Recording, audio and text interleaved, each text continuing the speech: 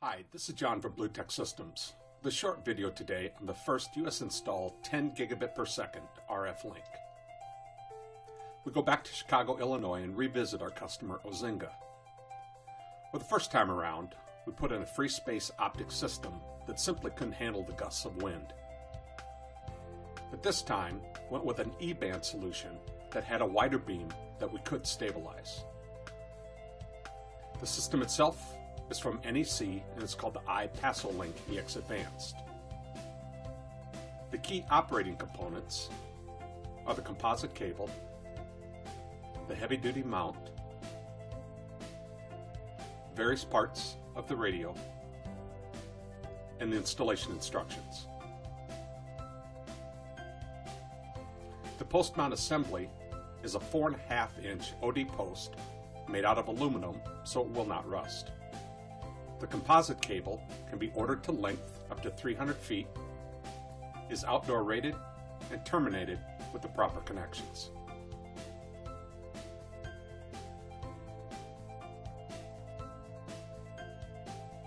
The radios come in an aluminum housing, have multiple ports, and an SFP Plus for 10 gig data.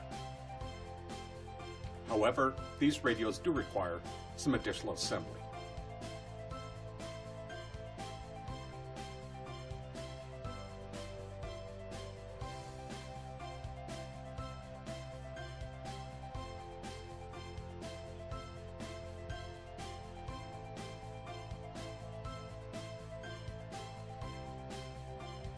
And the sites themselves, on the far side, we had a major concrete mixing plant that generated massive vibrations.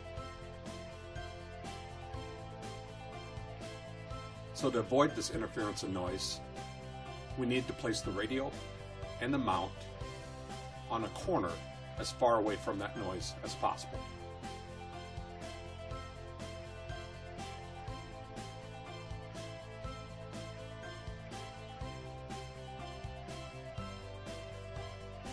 And on the corporate side, 6 stories up, we need to place the radio just below the roof line to protect against the heavy wind gusts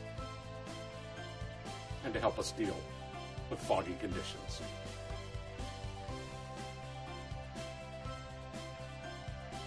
In the end, it took a couple tries, but we got it right. This is the right solution for this particular location. We got some strong RSL signals between the two radios, and with adaptive modulation, this system will withstand any bad weather patterns that might move through. So thanks for watching. We enjoy putting in these systems, and frankly, we learn a lot. It's also a key reason why we often get hired and are one of the top resellers in North America. So why not get your own quick quote today? Go to bluetechsys.com. And until next time, this is Bluetech John.